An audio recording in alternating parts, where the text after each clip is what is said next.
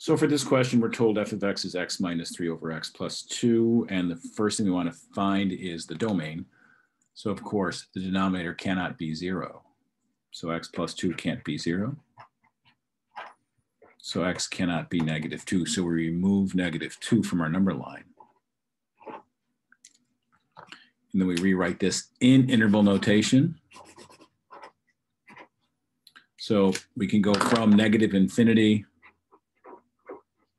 to negative 2 round bracket union round bracket negative 2 to positive infinity. Remember, always left to right for those intervals.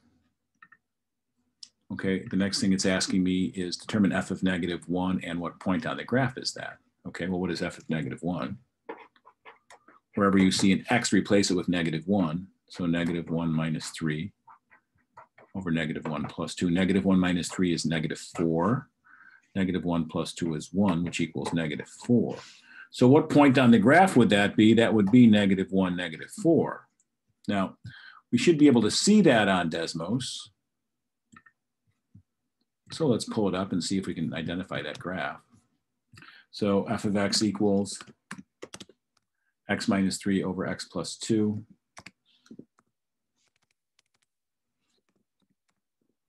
X minus 3 over x plus 2.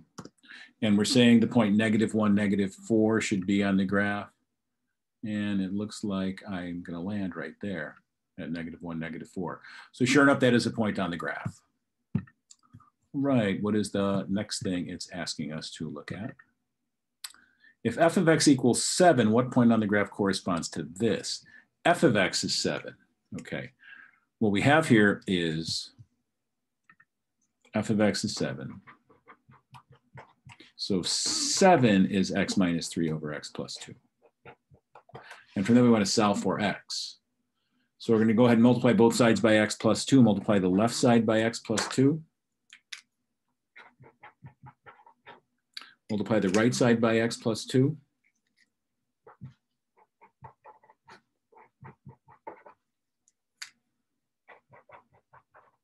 And you'll notice on the right side, the x plus 2's go away.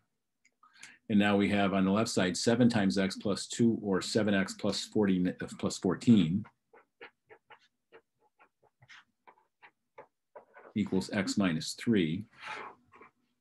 So we'll subtract x, 1x from both sides, 7x minus 1x, 6x, plus 14 equals negative 3. Then we'll subtract 14 from both sides.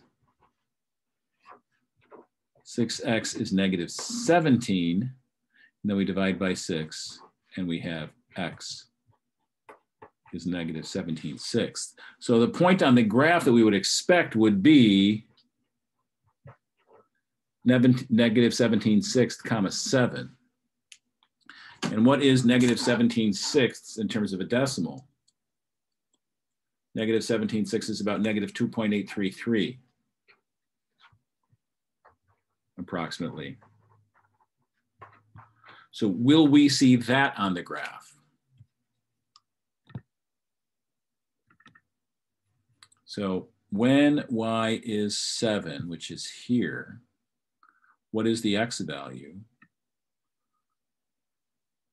We're not going to get exactly on 7, I don't think, but we get awfully close. And you can see our negative 2.83 is a pretty good guess for what the value will be there.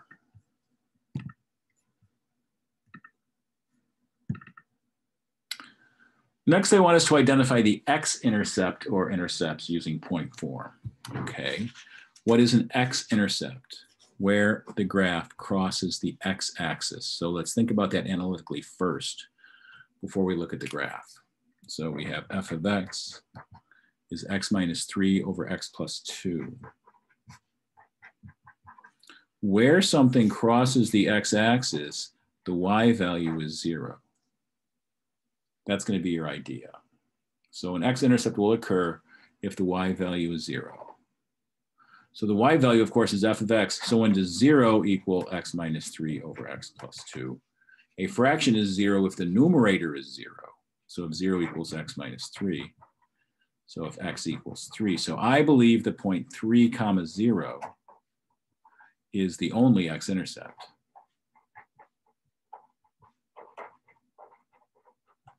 So let's take a look at the graph and see if indeed that's the case. I like point form for these things. 3, 0 looks good, doesn't it? 3, 0 looks good for our x-intercept. Now our next question is going to be the y-intercept. Now you can look at the graph here before I switch back to the paper. You can see where the y-intercept is. So let's do our analysis to find out what that's going to be. So again, we have what? We have f of x